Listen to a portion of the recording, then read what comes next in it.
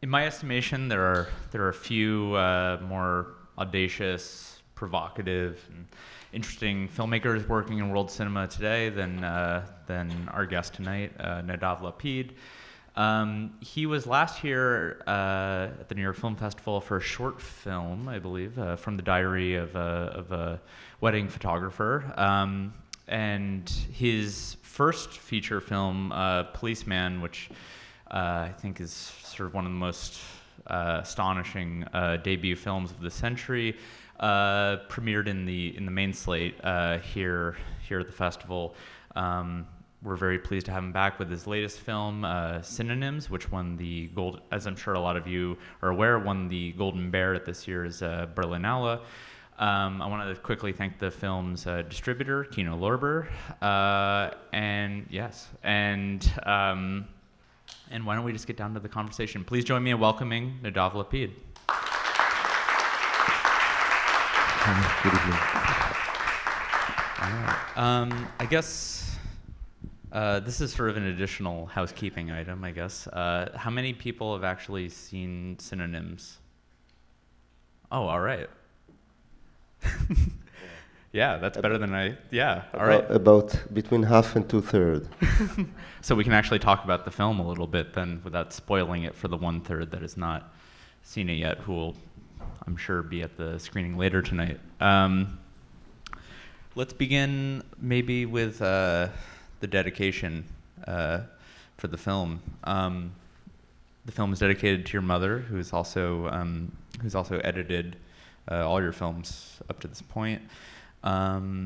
Could we begin by talking a bit about your collaboration and it also struck me that this new film was co-written, I believe, with your father as well. So it's really a family affair. Could you just talk a bit about that? Yeah. Okay. It's a good start. It's a pretty. It's gonna be a morbid and sad now. So prepare yourself. No, because I don't want to spoil the ambience, but because yes, my mother was a film editor, well-known, notorious film editor in Israel. She edited many films, mostly documentaries, but also fiction.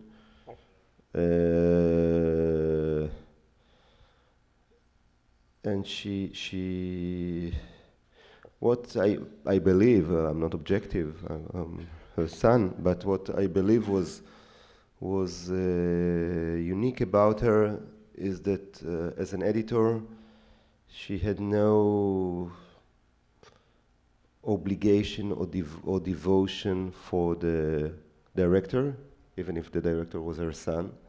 I mean, she didn't feel that she has to serve the vision of the director. She didn't feel that she has to serve, of course, not the interest of a producer or something like this. This is evident. I think that the only thing that she was concerned with, she didn't care about the script. The only thing she was concerned with was the truth that she felt that she recognized in the materials. And if what's happening sometime, if the director couldn't, in her opinion, or wasn't aware of or couldn't recognize this truth, so she had to fight against him in order to open his eyes so he'll be able to see what he actually was shooting. Which means that you can imagine that the editing process was stormy. But at the same time, it was. I think that film editors should be, first and above all, they should be devoted to the truth. I mean, this is the place where you find what it's all really about. So my mother edited all my movies, feature films, short films, medium-length films. when we were very close. You know, I mean, you can imagine. I mean, editing a movie, it's like spending, I don't know, 5 months, 6 months from 10 a.m. to 8 p.m. with a person in a small room, discussing, debating, arguing, and also I always feel that the most intimate thing I have is my shots, the shots that I'm shooting. So you expose to this person the most intimate thing you have, with all the good and the bad takes,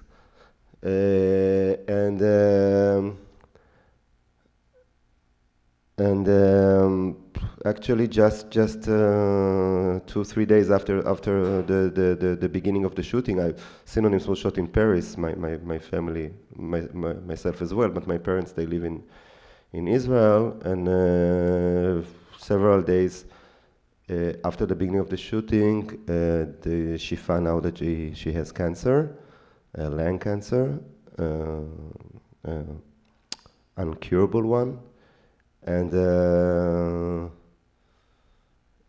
she made this, I think, this choice not to tell me about it till I'll finish the shooting, not to put me in this dilemma, you know. So I found out.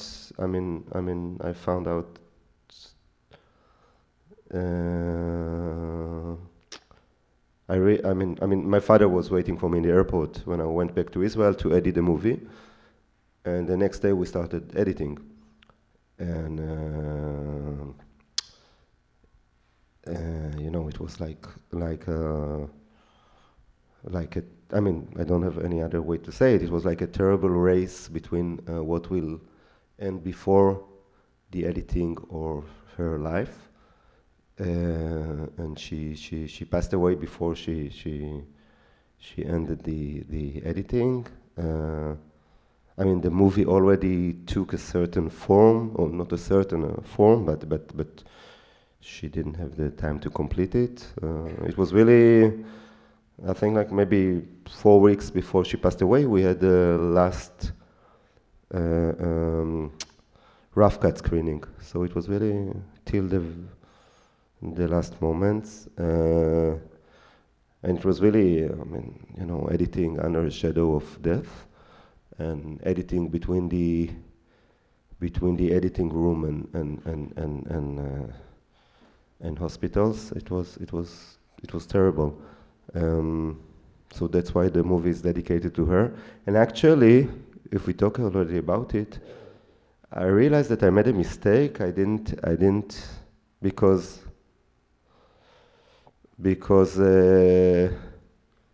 most of the people, when they see this dedication, you say in English, they don't. It's not clear that she passed away, and then people ask me very often about, so how was the editing? Was it nice?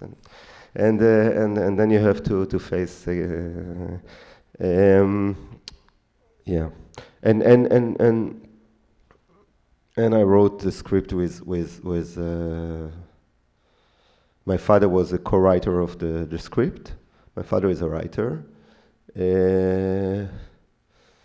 And again, there's something. I think there's something interesting about it because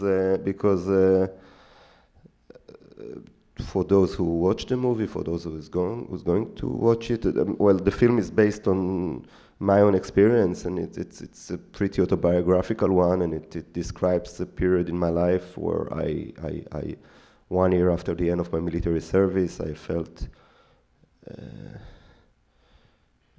the obligation, the necessity, the urge to leave Israel, to never come back. I felt as if I'm the only seeing person surrounded by blind people. I felt that Israel is a country with no future, and a few days later I landed in Charles de Gaulle airport, and then this is more or less the beginning point of Synonyms. But it was a period when I wanted to erase all my past, including all the people I knew. So I stopped being in contact with all the Israelis I knew, including my parents, and in a way, I mean, there was something because most of the scenes in the script took more or less place in reality, and in a way, one could have imagined that working about such a film with your parents would become kind of confession, kind of diary, kind of a way to tell them what was happening in a period. But I think that I really grew up in a family where cinema was as important as life.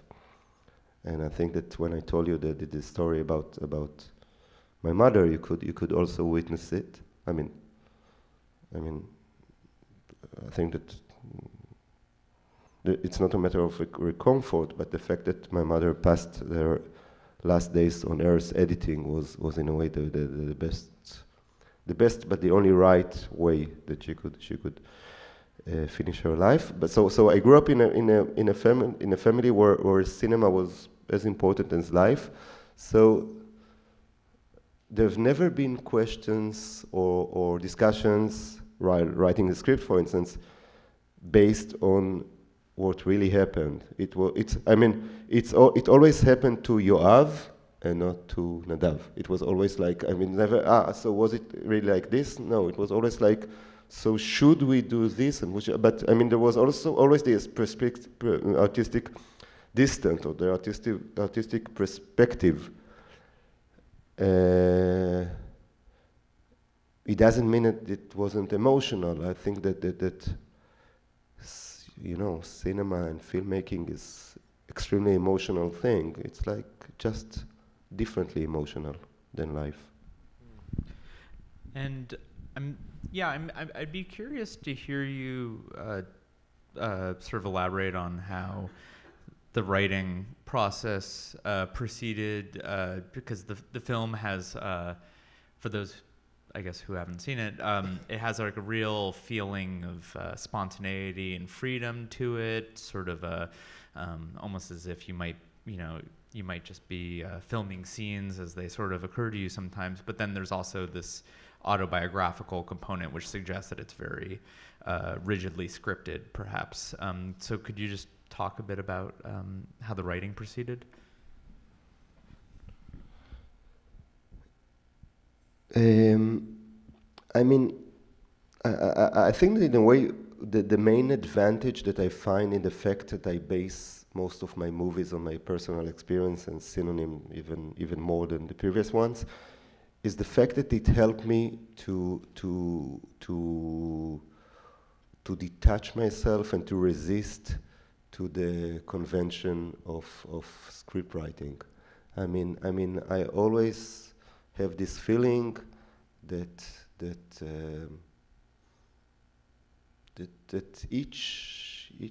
each person could witness, or if he would have had to describe his life experience, he would use words like strange or chaotic or peculiar or mysterious.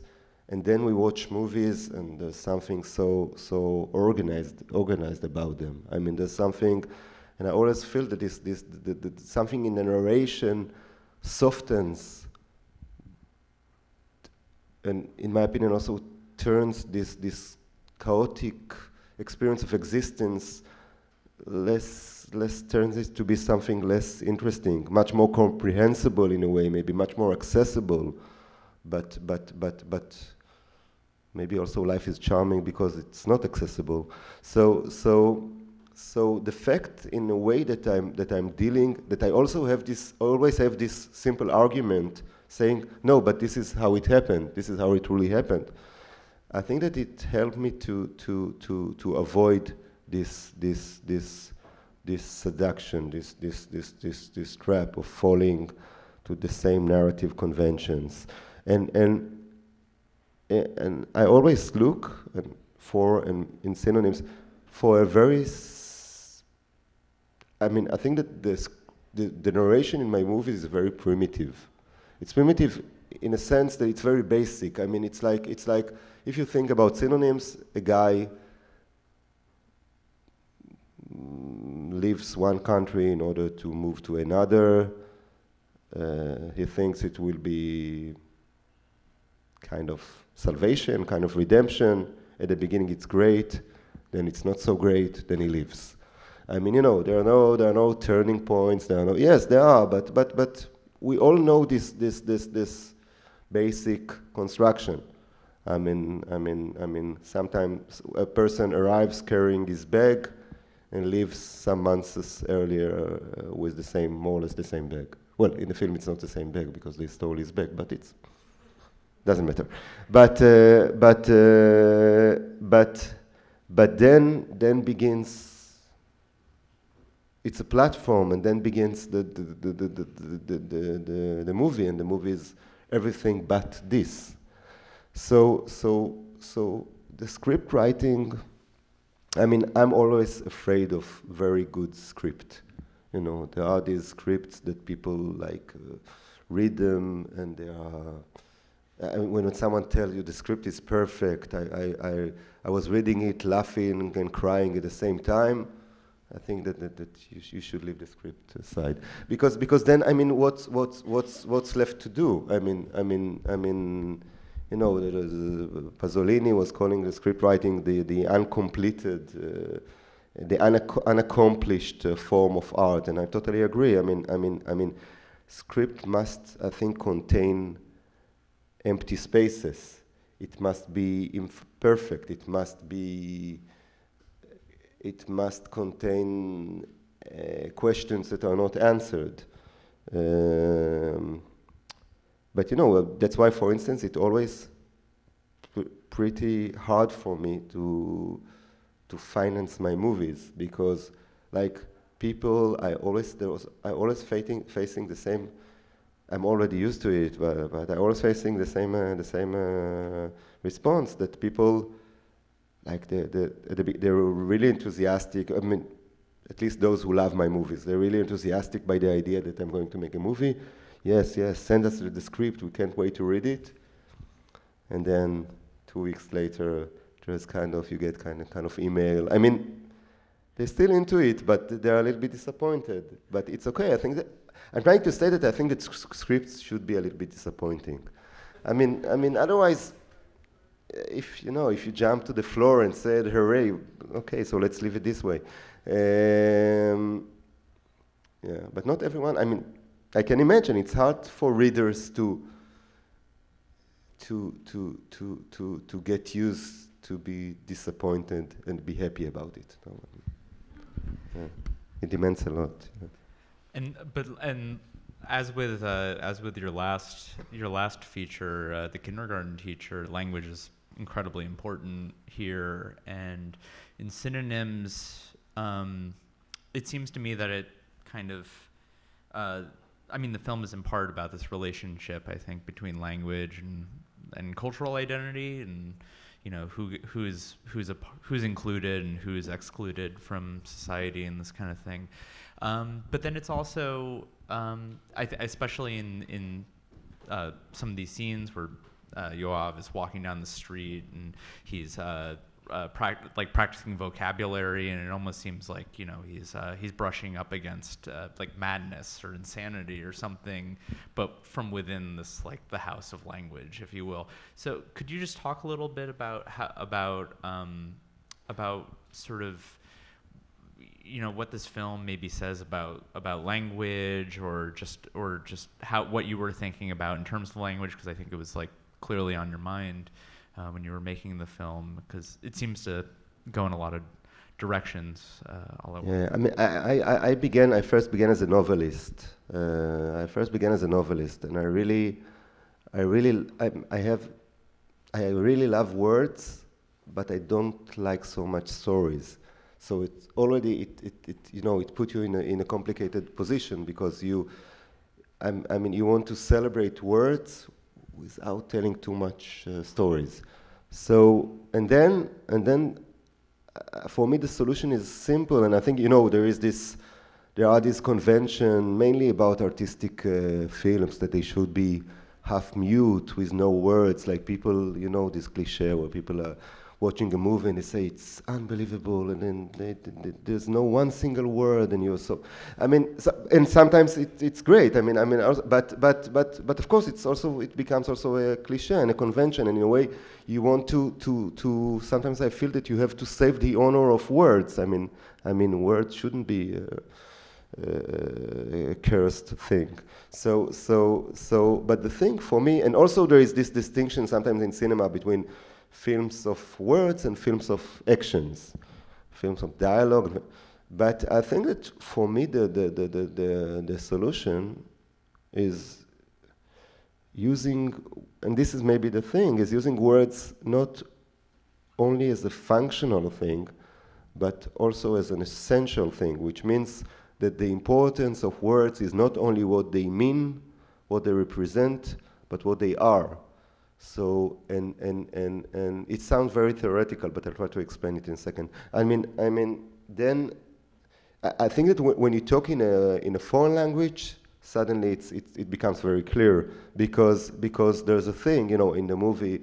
Okay, so this guy stops talking in Hebrew, and he moves and suddenly he's a man without words. He's a man who deliberately gave up his words. So suddenly he's a man without words, so you must find new words, and these new words are words in French. And each word in French is a small triumph, a small victory over his previous identity, over himself. So he celebrates each word in French. Each word in French become a celebration, become a carnival, become a party, and then you judge the words differently, because the question is not only what their meaning, but for instance what's their music. So for instance, if you think about a word like sordid, so it's pretty terrible word, but it's super fun to say it.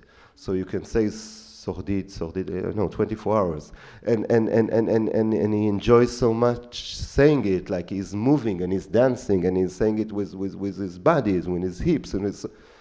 And then words become something different, because words I think are problematic for cinema when they tell the script. When you say, okay, this is what, we watch some visuals and now we'll find out what's happening. Tell us what's happening, and then the guy is talking. But when words are material among others, like colors, like locations, like acts, like actions. So suddenly it's totally different. And I think it's the same thing about ideas, because, for instance, I think that it's pretty complicated to understand, to decide or to define if Synonyms is a political or not political film. And I think it's also because of the fact that it contains maybe contradictions, but also because of the fact that there are a lot of moments when people are telling ideas, but these are not the ideas of the movie. These ideas are part of life, part of existence. Like, we eat something, we take a shower, we kiss, and we say something that might be an idea.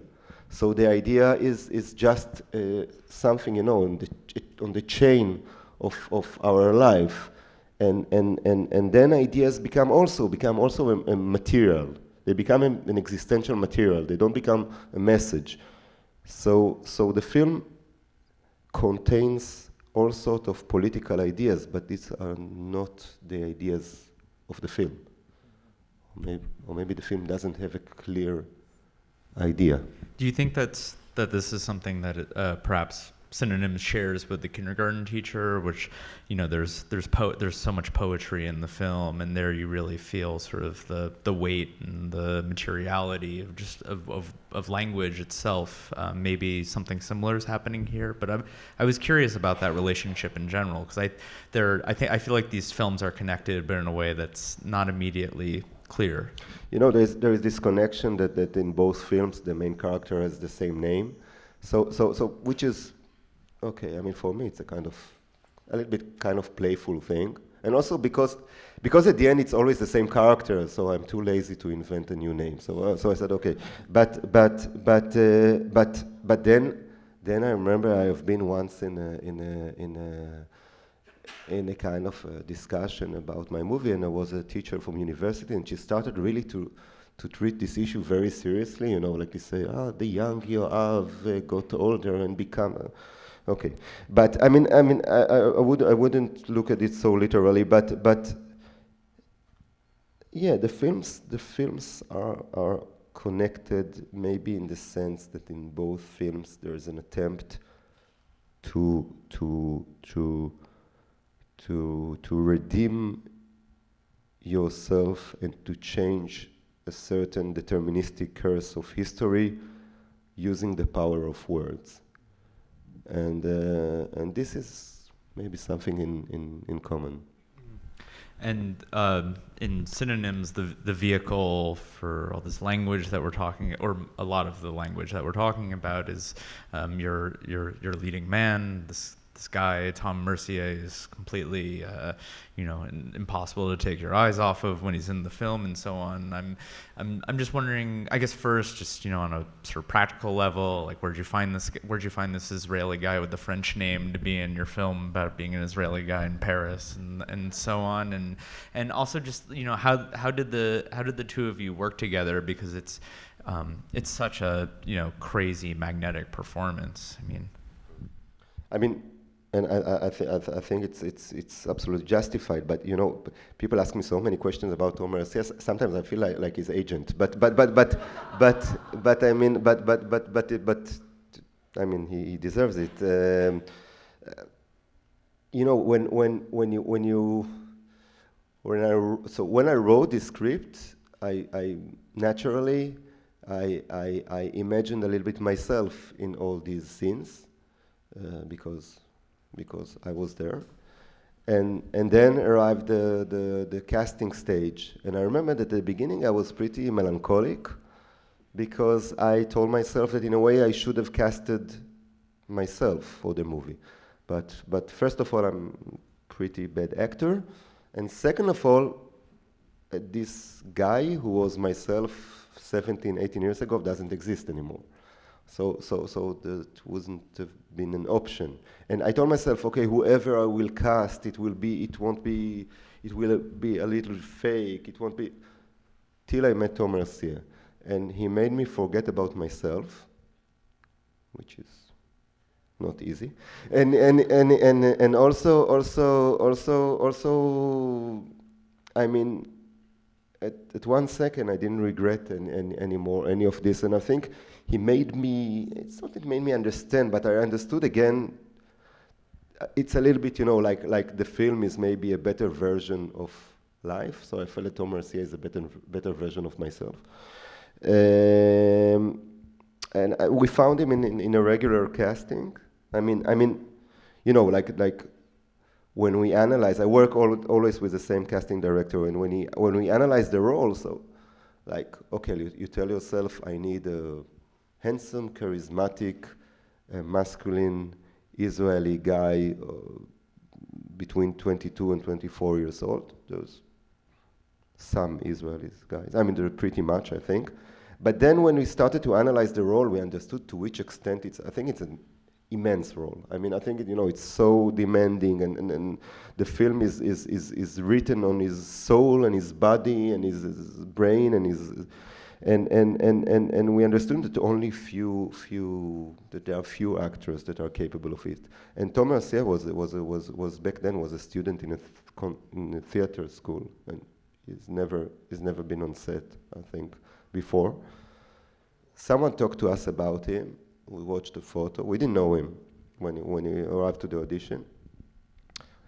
And you know, there are so many legends about auditions that even when you tell the truth, you feel as if you're exaggerating or lying. But it was really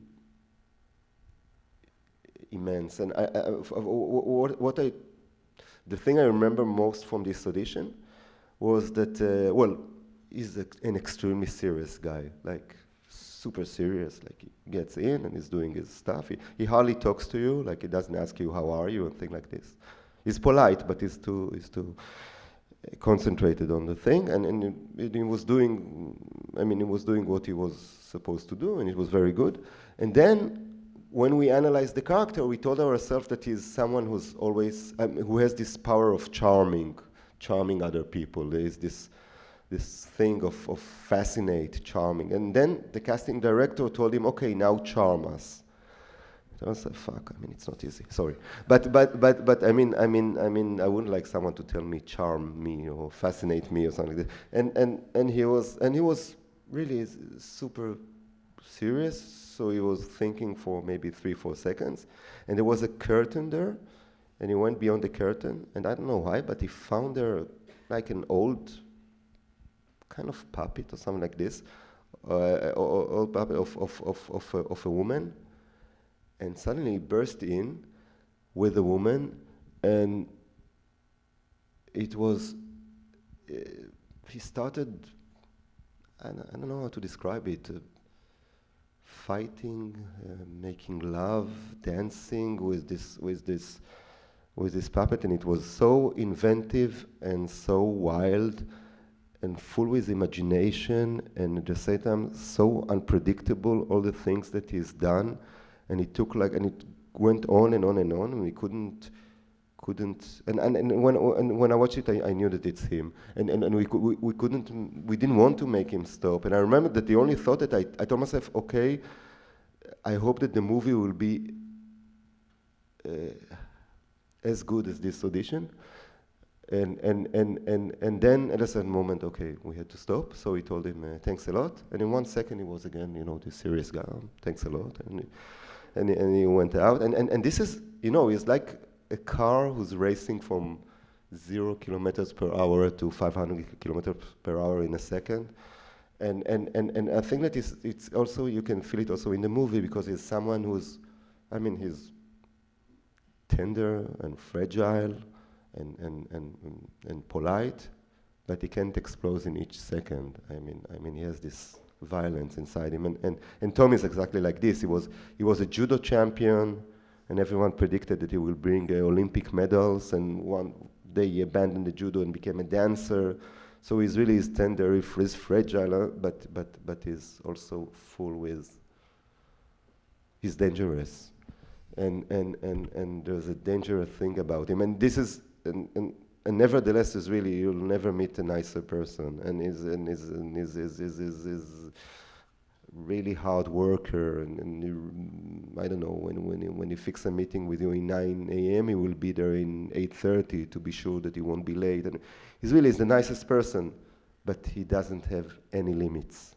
I mean, I've never met someone so free in my life. And I remember, you know, when we were in the Berlinale, for instance, so we've done some interviews together, and journalists, they always asked him about for those of you who watched the movie, about the nudity scenes and and how, and he was looking at them, and he truly and sincerely didn't understand what they were talking about, because he could have done also the interview naked. I mean,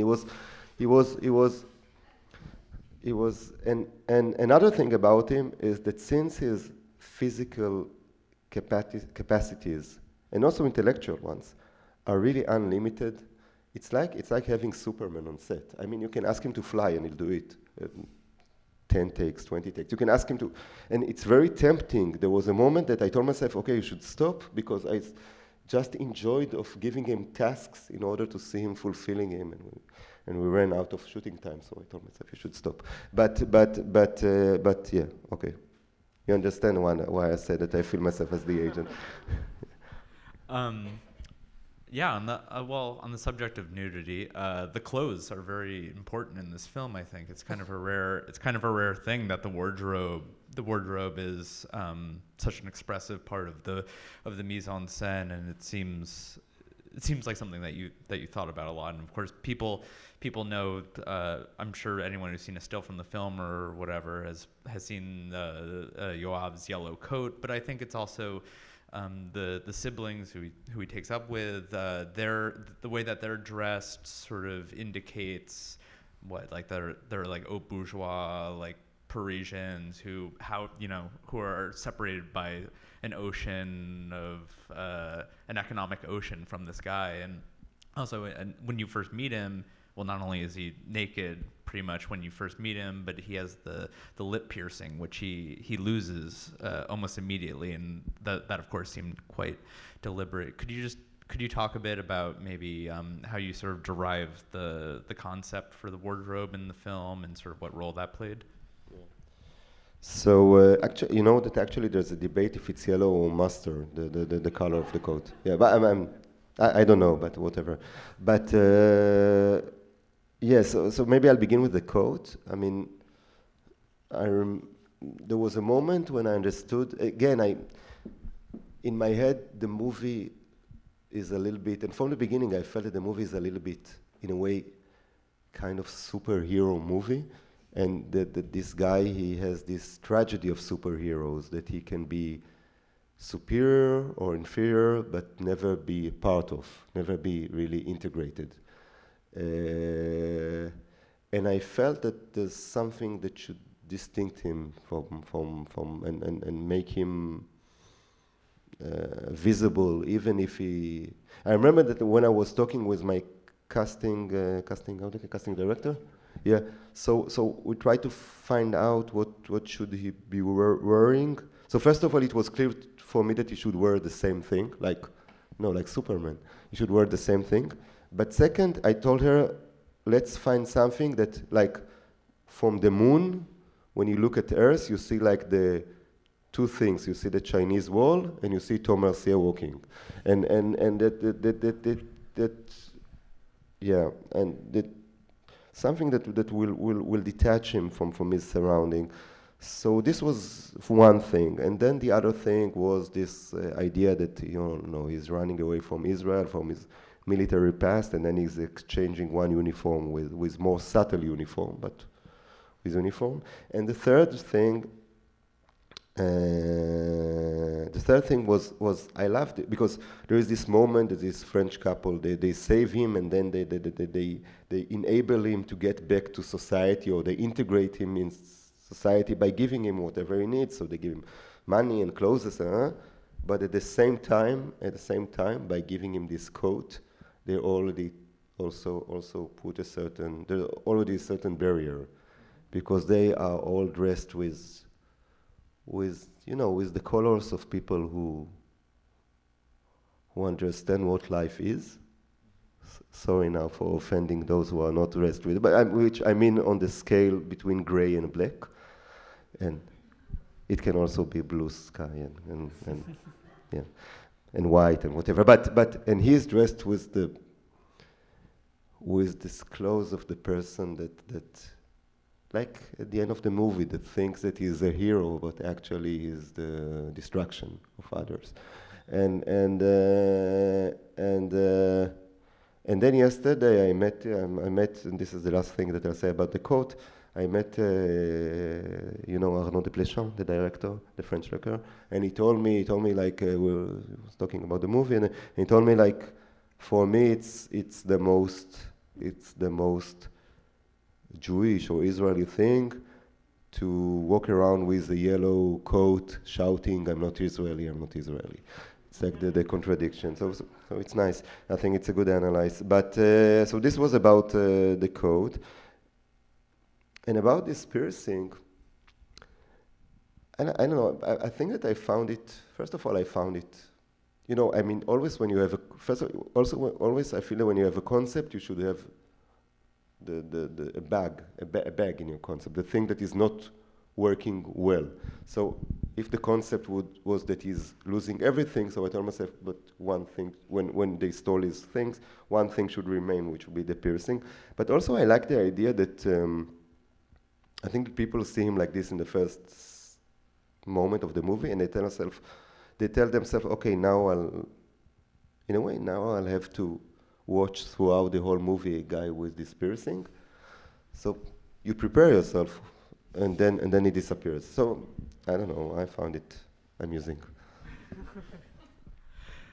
Maybe I'll ask one final question, then we'll open it up to the audience. Yeah, I mean, I guess I would be remiss not to ask about the reception of the film in France and in Israel, and maybe what was your experience of that? What did you make of the way the film was received? Outside of the film festival world, and sort of in the two countries that in a way the film is about.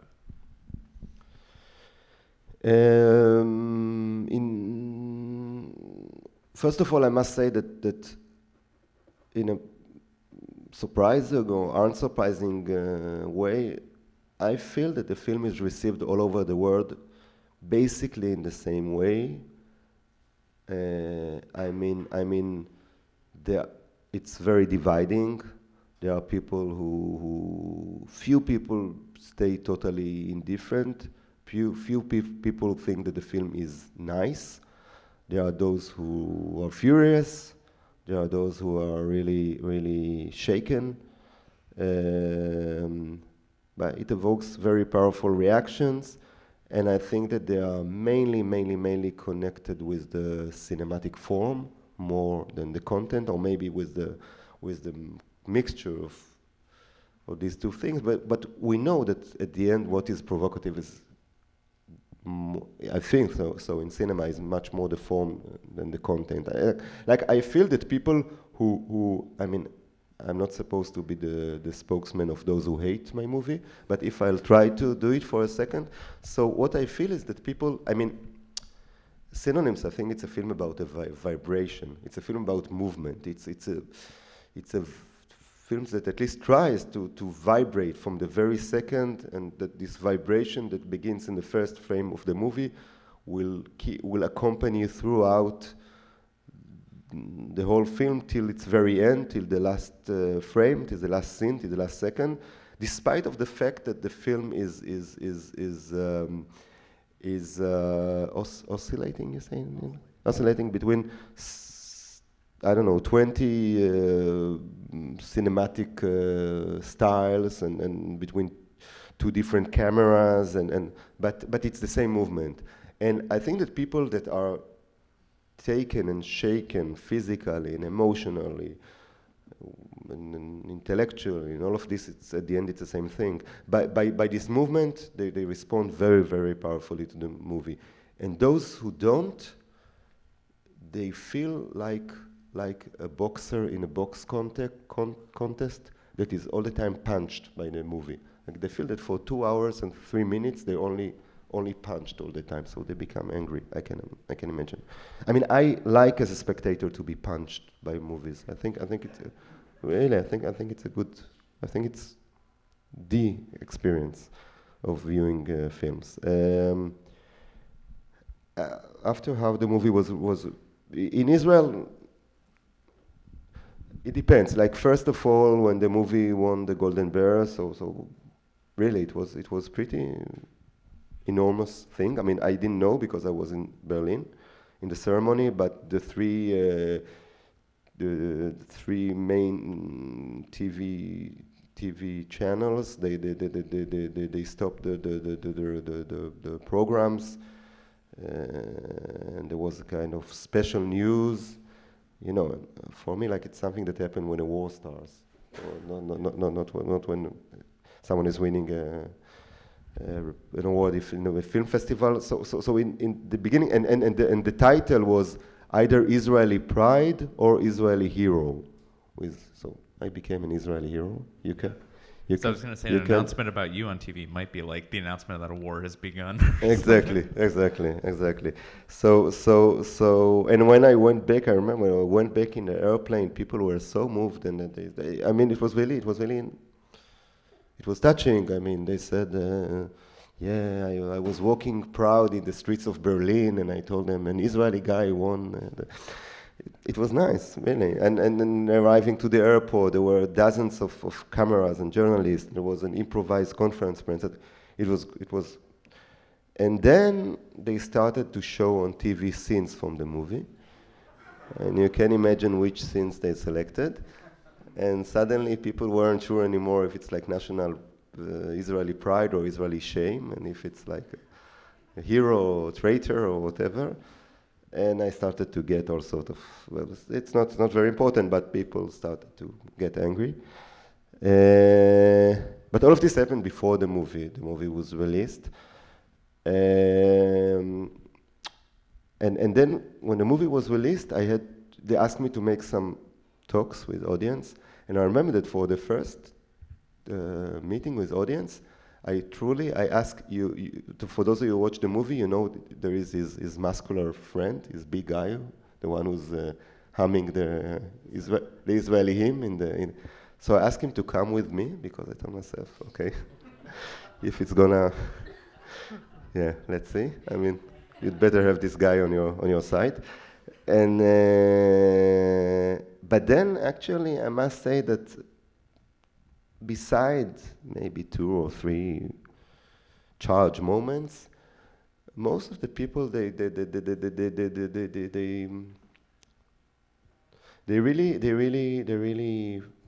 really understood the movie on much a broader sense, and they didn't, they wasn't preoccupied or obsessed by pro-Israeli, anti-Israeli. Actually, the only one was there is in Israel. I don't know if you know, but there is,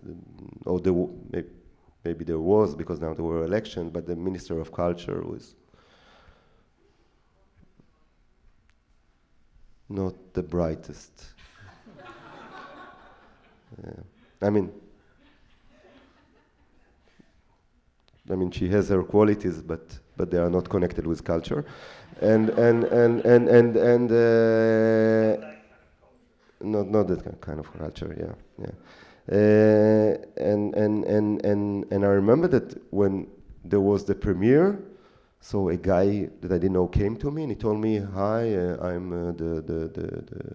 I'm the assistant. I'm working with this Minister of Culture." And I came to examine whether the movie is pro or anti-Israeli. So I told him, I answered, and it's really sincere. I answered honestly. I told him, okay, when you find out, tell me, because really till now I don't know. I mean, if the film is pro or anti-Israeli, I think But then, as I said, audiences as well. I mean, there were people who were against, there were people who were for, but the movie, but the reactions were much beyond the strict political thing, which is I think also logical for such a movie, because I don't think that Synonyms it's not a political movie in the narrow sense of the notion, and I don't think that it's a left-wing movie. I mean, I think that it's not a right-wing movie, but it's not a left-wing movie. I don't think that there's any political party that can show Synonyms in its reunions, something like this. Because and also because the film is in a certain sense, at least, it's hymn of fury and intimacy with Israel, and maybe in fury and intimacy with any form of identity. I mean, you feel to which extent identity is a terrible cage, but at the same time, it's not sure that outside of this cage, life is better.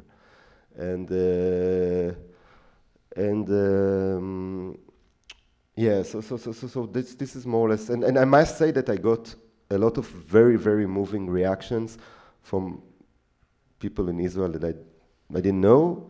A lot of them from younger people who felt that the movie is really, really, really telling their story. People who wanted to leave Israel, but still live there. People who left and went back. People who left and feel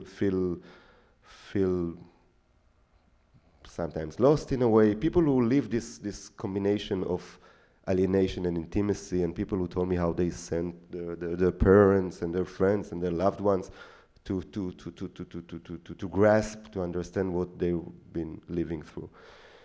In France, You know, in Berlin, like I felt that those who loved most the movie was Belgian journalists, because for them the film was making fun of the French.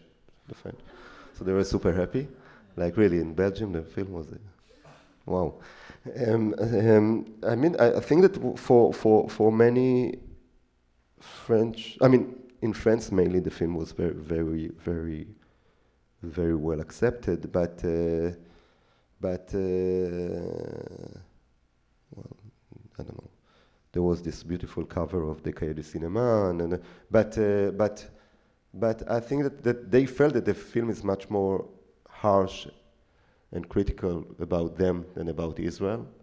And in a certain way, they might be right, because I think that, you know, I mean, at the end of the movie, I tell myself, the film is fascinated and desiring most the Israeli guy. I mean, at the end of the movie, I can't imagine a spectator who would say, "No, I would love to be the French guy," because I mean, he is so vivid, and they are like Jim Jarmusch film, Dead Man Walking. So I think for certain people there it was hard, but then again, as I said, since then, wherever the film was shown, it was shown in many countries except for China, where it was censored. But in all the places where it was shown, reactions are the same, and they are very powerful. So let's take some audience questions. We'll start over here. It's a more personal question. So most of the Israelis I know, after their military service, they went to like India, Nepal, Thailand. Just curious how you chose Europe. To go to Paris. Well, first of all, I think, you know, that most of the Israelis, they go to these places in order to be able to live with what they've been passing through, and I mean, it's a way to find again normality or tranquility. I wanted to I swear that I'll never go back to Israel. I mean, I wanted to annihilate this part in my life. I wanted to get rid of my identity, and I think that in a way, maybe in an unconscious way, I felt like that France and Israel are both of them, they are not only geographical terms, they are promises, they are concepts, they are visions, psychological, artistic, existential, political, but I felt that there are two opposed visions. I felt that whatever is appreciated in Israel is despised in France, and whatever is despised in France is appreciated in Israel. Yeah, it's the same. And I wanted to go to a place where everything will be the opposite, where black will be white and tall will be high, and tall will be yeah. Up will be down. So I think that's why. But also it was driven by, back then it was driven by very vague and stupid reasons. I had a childhood admiration for Napoleon Bonaparte. I loved Zinedine Zidane, you know, the footballer. You know? And I watched for the first time Abu de Souffle de Godard, so I thought that like each French people is either Bonaparte or Zidane or Godard. Well, it isn't. But I think that in a way, we all of us, at a certain moment, we want to be French, no? And the French, they are aware of it. Yeah. I'm afraid that's all we have time for. But thank you very much for being here, Nadav. Thanks a lot. Thank all of you.